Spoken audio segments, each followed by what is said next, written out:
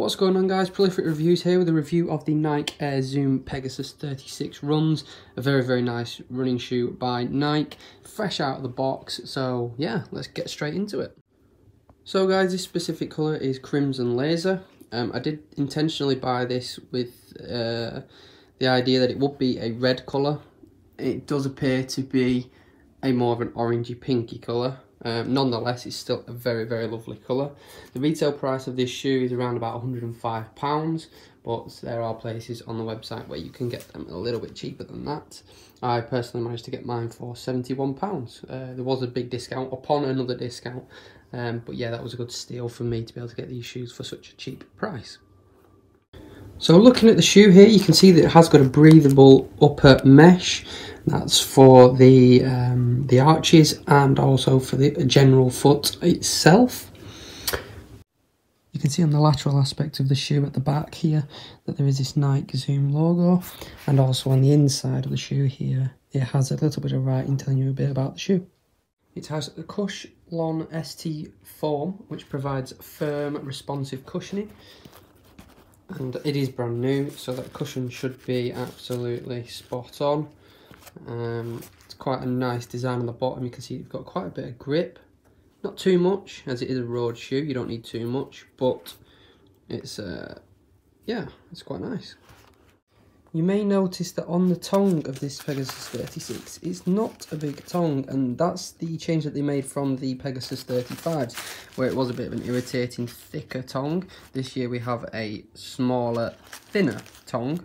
So I'm presuming that's to reduce the irritation on the top of the foot, but also again with the thin tongue it does make it look a bit more fashionable. Looks like it's more of a slip-on shoe, which is really nice. I like that. The total weight of the shoe comes in around about 272 grams. It's relatively light, but it's not a racing shoe, so it's not overly light. Looking at the flexibility of the shoe, it's not an overly flexible shoe. It does have some restriction, but that's good because it is a road shoe and needs some support. Now there is a heel drop here, and it is about 10mm of heel drop, which is traditional. So if you have bad Achilles, this is a good shoe to get because it's over the standard size slightly. Anyone with who lands a mid forefoot, you may be looking at trying to get a shoe that's more 7mm. They tend to be more racing shoes, but this is a road shoe, so you have a bit more of a heel drop. Looking inside the shoe, you can see that this has this nice logo striping through the middle of the shoe. It is quite a soft feel, a bit scratchy, but it is very nice underfoot. I have had many of Pegasus 36 shoes in the past. My previous ones are green, and they've done over 800 miles, I believe. I will post a picture of those at the end of the video so you can see what they look like after 800 miles of wear and tear. So now what I'm going to do, guys, is I'm going to test these bad boys out on the roads. I've got my Sunday run today, and I will let you know how they do on that run when I get back. Looking at the bottom of the shoe, you can see that there is wear and tear on the left corner of my old shoe, and also in the middle forefoot where you plant your foot.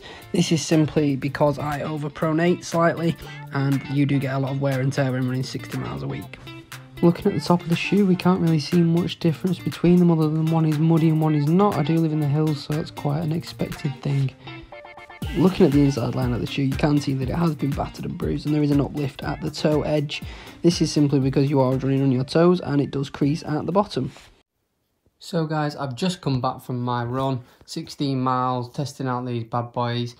Seems to have picked up a little bit of grit and mud on the way, but that's expected. Obviously you've got these little grooves here. The shoe itself was absolutely superb. It was buoyant, it was bouncy, it was great. The only issue I had at the very start was at this point here, and it rubbed on my right ankle, but that was the very only issue that I've potentially had with the shoe. One thing I do remember from my previous green shoe is that when it was raining for the first couple of runs, the colour did leak onto the white sock. So if you are going to wear these shoes when it's going to be raining, try to avoid white socks because it can leak the colour and the dye onto the sock. But in this run, I had none of that problem. Overall, guys, I can't recommend this shoe highly enough. It's got such a good range from short distance to long distance. I wouldn't recommend it for the marathon, however, simply because you do need a bit more cushioning towards the latter miles when your legs do get tired. But other than that, this is a great training shoe. I'm a middle distance runner and I love this shoe, and I can't recommend it highly enough. So guys, that concludes my review of the Pegasus 36 running trainer.